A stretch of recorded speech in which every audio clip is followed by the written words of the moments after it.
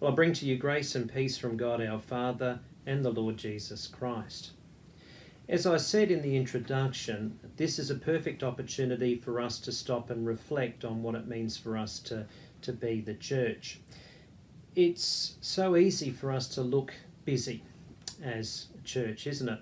I mean, you just pick up any church bulletin and you can see all sorts of activities that happen in a given week at the church complex. So there's prayer groups, there's Bible studies, there's men's shed and women's guild, youth groups. I mean, there's kids' church, you might have mainly music, there's sorts of arts and crafts, music rehearsals, and then there's church council and committees and subcommittees and task groups that report to subcommittees who report to committees.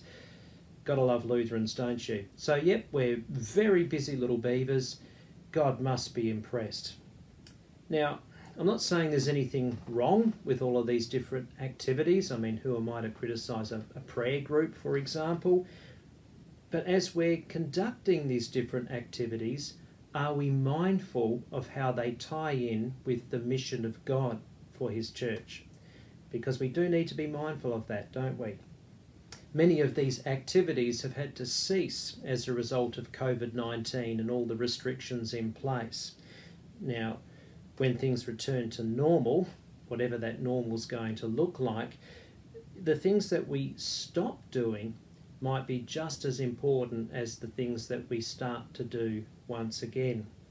So I'd like you to spend a moment now reflecting on what activities in the church haven't you missed? And so the ones that you're not looking forward to resuming once things get back to normal. And what things do you think should be a priority? So what activities should be a priority as we return to situation normal? So just spend a moment reflecting on that.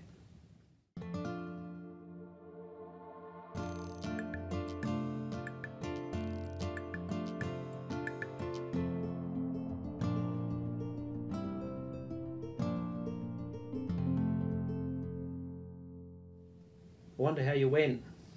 I bet you there's some smart people out there that thought, I'm not going to miss, coming back to the church cleaning roster. I'm sorry, that's a non-negotiable. But what priorities did you come up with? And I wonder whether your priorities match with the priorities of God for His church. Again, it's pretty important that our priorities align, I would have thought.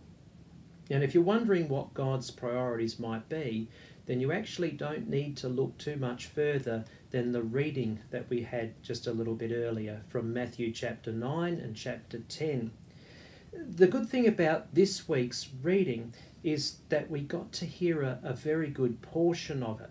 I mean, usually the way that the lectionary works in the church calendar is that you get a snippet of a gospel reading and another verse from the Bible. But often we kind of hear it as a standalone and don't get its context. The beauty of this reading that we heard from Matthew is that we do get the context. It's a bit different in that we get the whole sequence of events as we're drawn into the mission of God as seen through the eyes of His Son. Now, the abbreviated version of this mission and this sequence is as follows. Jesus, He's carrying out the mission of God, and He's struck by the enormity of the task. He has compassion on the crowds that He's ministering to, and He shares with His disciples how big the task is. The harvest is plentiful, but the workers are few. And then what He does is He actually calls His disciples to be involved, to engage in the mission, and He sends them out into the mission field. So that's the abbreviated version.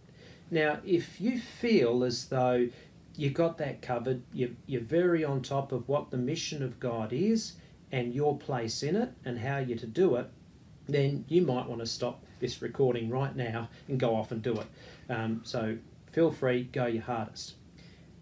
I'm guessing most of you are going to stay with me a bit longer because you might be wondering, so what exactly is the mission of God and what is my place in it and how am I resourced to carry it out? So if that is you, then stay with me a bit longer, and perhaps you can pause me just for a moment and go off and get your Bibles and bring them back, and we'll work through it together. So I'll give you a moment to get yours, and I've got mine here as well. So open it up to Matthew chapter 9, reading from verse 35. And you'll notice that it starts with Jesus out and about, and he's in the towns and the villages. And what is it that he's doing? Well, he's teaching, he's preaching, and he's healing, which is not surprising because that's basically part of his job description. His role as God's chosen one, the sent one from God. Elsewhere he's called the Messiah. You see, Christ is not the surname of Jesus. It's really his job title. So it's really Jesus the Christ, just as like I'm Stephen the pastor and you've got Bob the builder, that type of thing. So the key performance indicators, the KPIs of this role of Christ are as follows. The Christ is going to teach and preach and heal. And there's this other minor thing that he needs to do, which is save all of humanity. So, needless to say, there weren't too many applicants for the position of Messiah. But it's not just a job for Jesus, is it? I mean, it's not the kind of occupation where he clocks off at the end of the day and puts his feet up.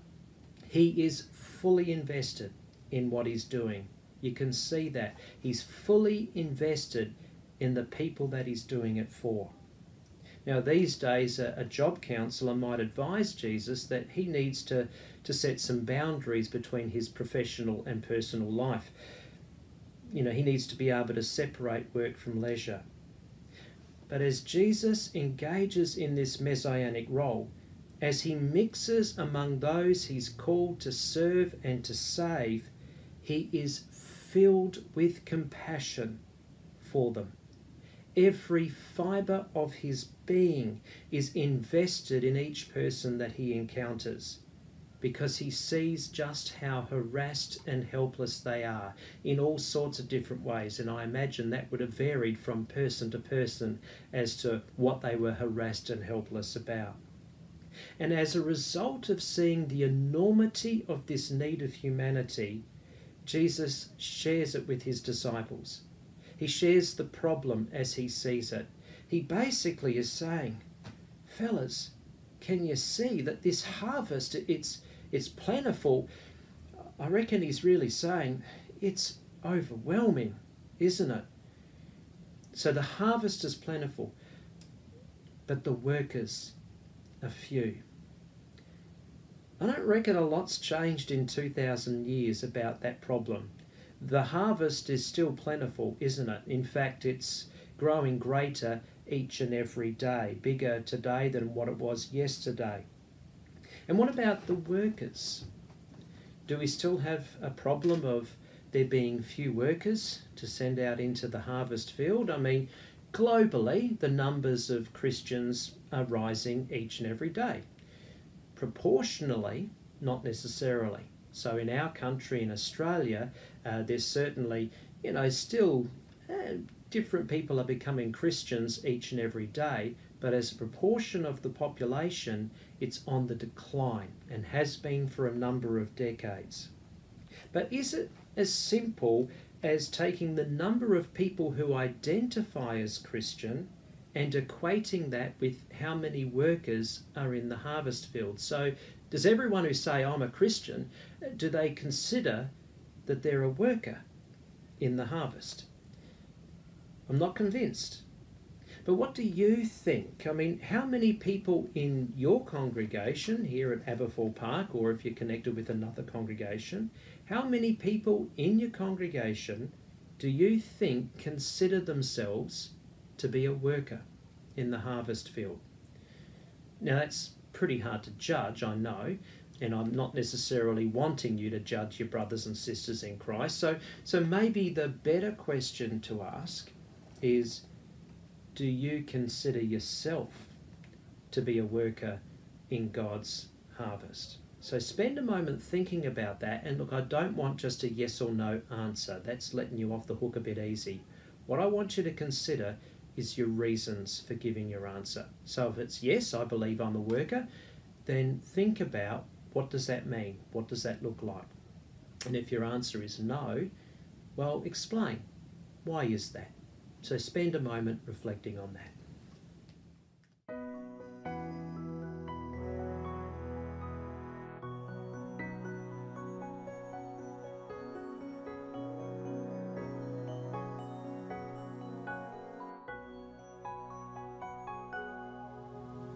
I wonder how you got on.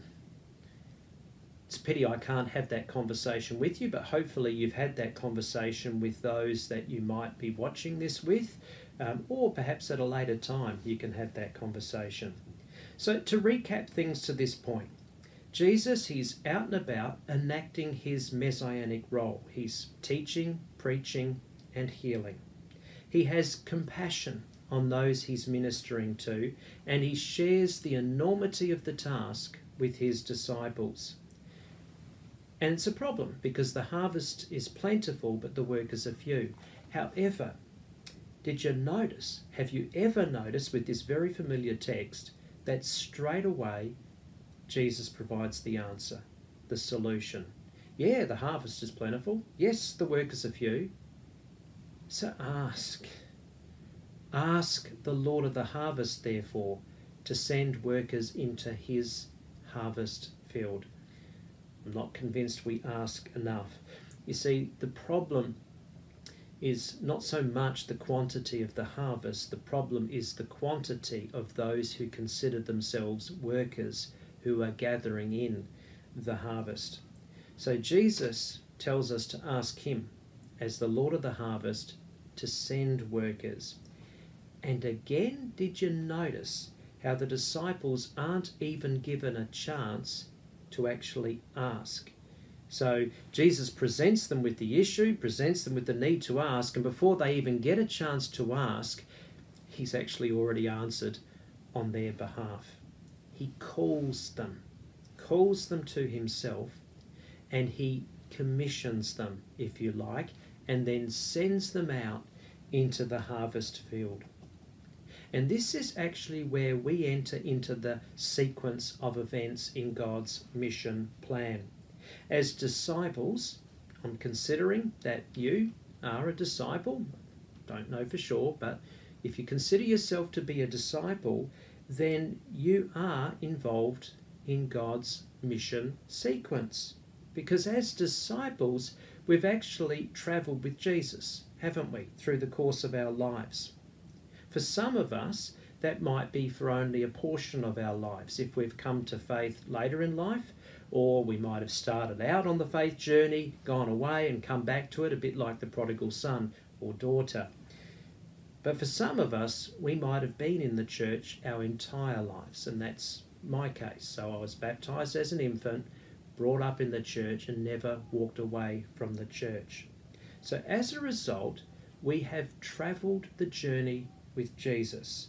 We've been on the receiving end of the ministry of Jesus the Messiah in our lives. His teaching, his preaching, and his healing ministry amongst us.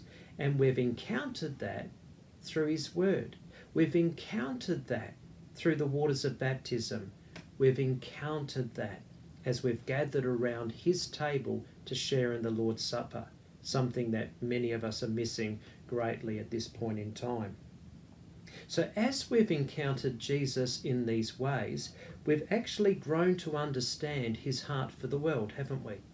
We've grown to understand the compassion that he has for all people, for the hurt, the broken, the lost, the lonely. And we've also grown to understand that the harvest, the task, is enormous. It's plentiful. And also, we've probably recognised that the workers are few. And so by the time we get to the point of thinking, oh, maybe we need to ask for some more workers to be sent into the harvest field, it might have dawned on us, hopefully it's dawned on us, that Jesus might be answering that prayer on our behalf. We're called to get involved because we are involved. How can we not be? Because we're actually products of this harvest. If we're disciples of Jesus, then we're part of the harvest that's already been gathered.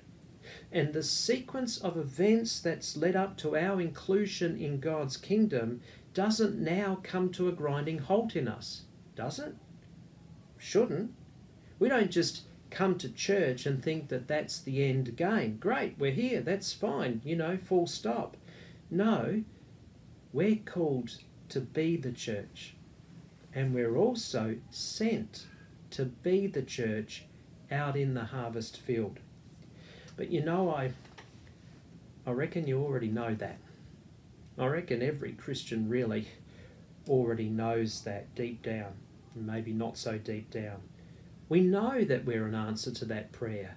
Here I am, Lord, send me. And that sometimes fills us with a bit of guilt, because we recognise that maybe we haven't been very good workers in the harvest field, and maybe it freaks us out a little bit.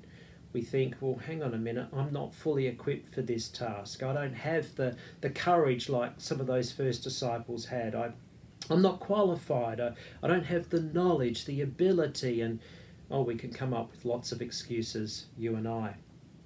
And you see, that's what I love about this Matthew reading. Jesus didn't send out his disciples with a whole stack of resources and expertise. You see, one of the mistakes I think we've made as a church over the years is that we've tried to do our mission from a position of strength.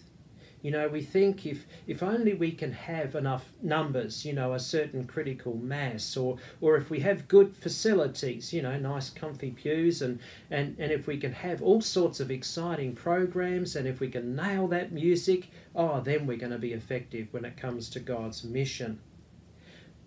But look at how Jesus sends his disciples out. Listen. Do not get any gold or silver or copper to take with you in your belts. No bag for the journey, or extra shirt or sandals, or a staff.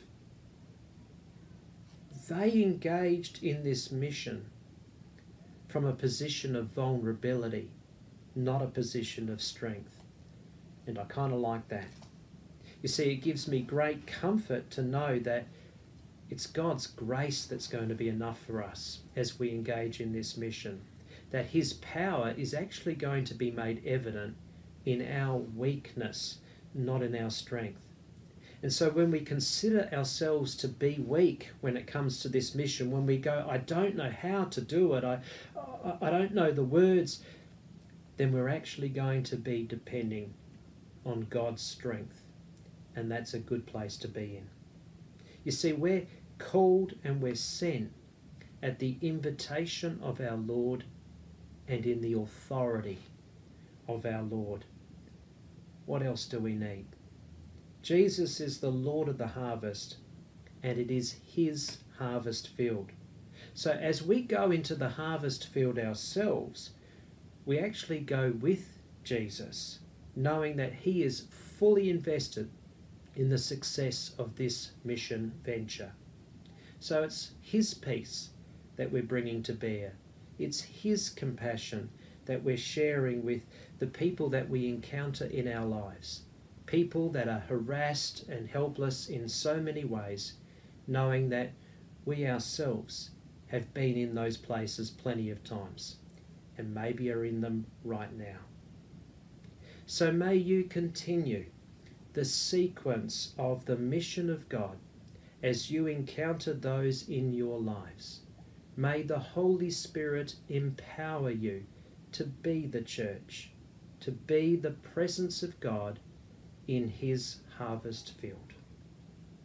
Amen. And as you do this, may the peace of God, which passes all understanding, keep guard over your hearts and your minds in Christ Jesus. Amen.